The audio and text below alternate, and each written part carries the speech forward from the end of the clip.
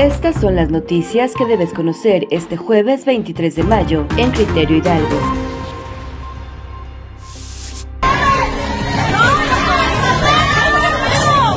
Durante los últimos 5 meses, al menos 4 bares de la capital hidalguense se han visto implicados en conflictos entre sus asistentes o con elementos de la Secretaría de Seguridad Pública, a pesar de la existencia de un protocolo para este tipo de problemáticas por parte de la alcaldía de Pachuca.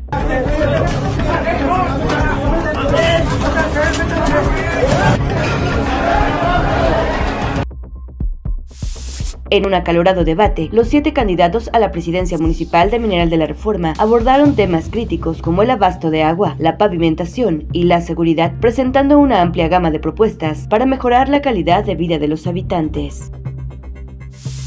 9 personas fallecidas, entre ellas un menor de edad, y al menos 56 lesionados. Es el saldo preliminar tras la caída del templete, en donde se realizaba un evento de cierre de campaña de la candidata a la alcaldía de San Pedro Garza García, Lorenia Canavati, y el aspirante a la presidencia, Jorge Álvarez Máynez. Después de perder 3 finales de la liga ante el América, Cruz Azul tendrá una nueva oportunidad de tomarse revancha ante su acérrimo rival en la serie por el título del torneo Clausura 2024 de la Liga MX. Desde 1970, cuando fue instaurada la liguilla para definir al campeón del fútbol mexicano, América y Cruz Azul han disputado 4 finales.